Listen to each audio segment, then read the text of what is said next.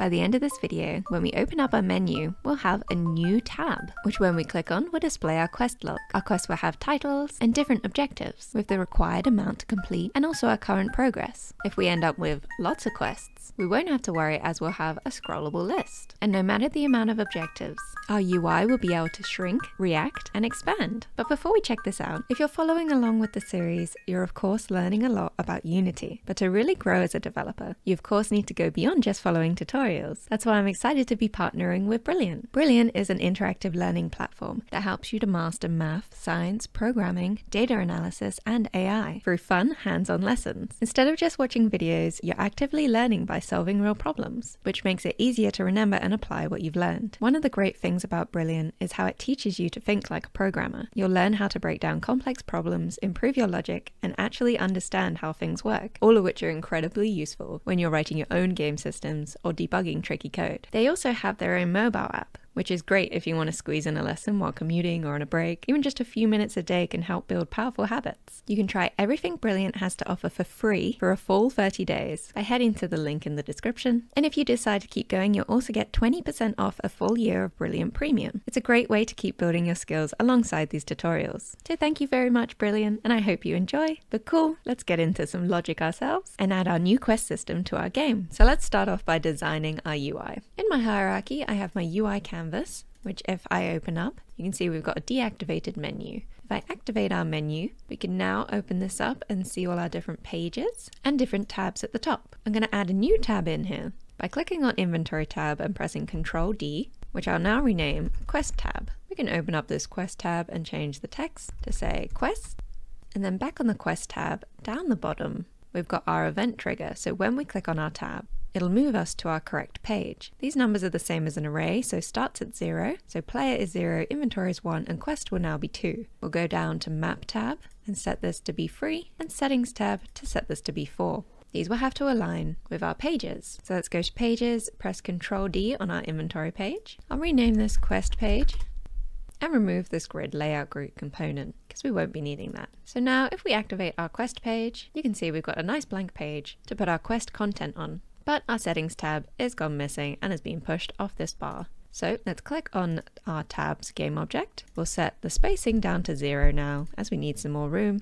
and I'll set the cell size on the X to be 340 so that our tabs all fit along the top nicely. The inventory text is a bit too big, so I'm just going to change that down to 40 so it wasn't overlapping the side. Now we can also see we've got our tab controller script with all our different tabs and all our different pages slotted into here. Let's add one more on both and replace that Map tab to now be our Quest tab. And the same with the page, our Quest page to replace our Map page, and then put our Map tab and Map page to be element number 3. So these now all align with each other. So now if we press play, we can see we've got our new Quest tab, and when we click on it, we've got our blank page ready to set up. So cool, I'll close down our tabs. And on our Quest page, so that we're able to scroll down when we have lots of quests, I'm going to right click and go UI, Scroll View. And I'll call this Quest Scroll View. If we open this up, we're automatically given some pieces. The bit we want to look at is the viewport. This contains content, and in this content is where we're going to build our Quest UI. We can see in the middle of our screen, this looks quite small, so if you click on Quest Scroll View, double click on this to see it in your scene view and zoom out a bit. You can drag this to fit the size you want on your screen. I'll drag mine out, leaving a gap at the top, so maybe we can add some text. Cool, now let's click on our content,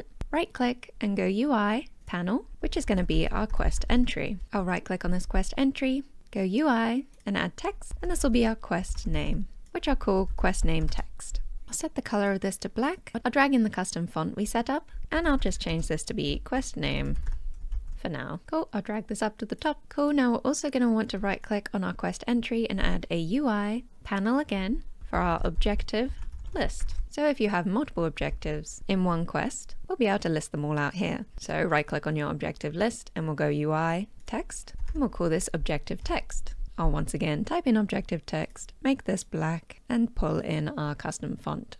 Now you can see these are all bundled on top of each other. So let's get these to organize out in a dynamic way. If we click on content, we're going to want to add a vertical layout group. We can give a spacing of 10, then add another component called a content size fitter.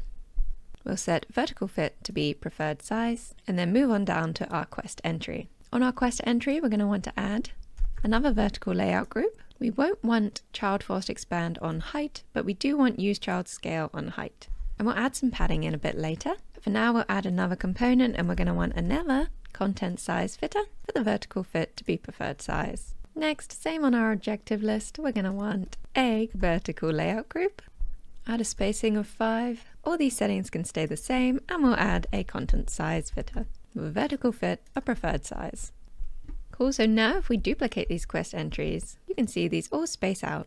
And if we add more objective text, this also spaces out automatically. So cool, obviously you can design this however you like, but to make these entries a bit prettier, I'm going into the Ninja Adventure Asset Pack, into the UI, then into Theme, and we've got this 9path5 PNG, which I'm going to drag into our assets, bring into our sprites folder, and set this up in the inspector by setting the pixels per unit to be 16, filter mode to be point no filter, and compression to be none. And I'll show you for now. Click on our quest entry and drag this now in to be our quest entry's background image. It obviously doesn't look great. We could try stretching this out, but the sprite gets really weird. So to get a sprite stretching correctly, which I didn't know about, because you can see my background looks a bit warped, and I'll probably fix that one too. If we click on our 9path image and change the mesh type from tight to full rect, then click apply and go to the sprite editor, we can set up our borders. Now to do this, we basically want to say which bit to keep the same and which bit to be able to stretch. As this has this little orange fold on the piece of paper, I'm going to make it so it's within this line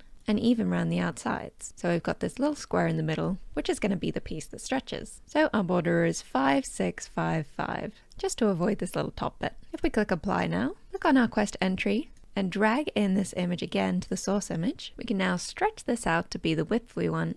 And if we added more objectives, you'll see this grows. But obviously this still doesn't look right. We need a bit of padding around our text. So let's click on quest entry. And to get this to fit nicely, I used 50 on the left, 0 on the right, 40 on the top, and 50 on the bottom. Now this looks much nicer. And just as a personal preference, I'm going to indent in our objective test by going to objective list and setting its left padding to be 50. Cool, let's press play. And if I open up our menu and go to our quest page, we can see our nice little quest entry. We can add some more quest entries, and we'll see our scroll bar is growing, so we can scroll down and see our other quests. This also works by clicking and dragging, or with your scroll wheel, but it is quite slow on the scroll wheel. Cool, now our UI is all set up. To get these entries populated with some quest data, we're going to need to add some classes. So that's what we'll be doing in our next episode, where we'll create a scriptable object for creating our different quests in our game, and then writing a quest UI controller script in our quest log. So very cool, very exciting. Like and subscribe so you don't miss out. As always, you can grab every script I've ever written on my Patreon, or so you don't have to put it together yourself. You can grab this whole template, including all finished features and any future updates, for free. Otherwise, see you in the next one.